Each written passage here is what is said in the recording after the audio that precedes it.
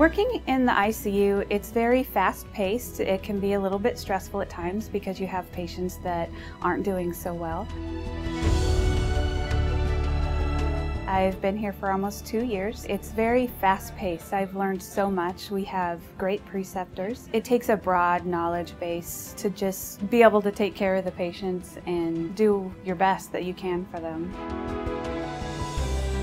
I enjoy the fast pace, the fact that you're taking care of 2 patients, and so it's very mano-a-mano with the patients. You get to know your patients, and working 12-hour shifts, you spend a lot of time with those patients from the time they come in until the time that they get better and either go to another floor or go home.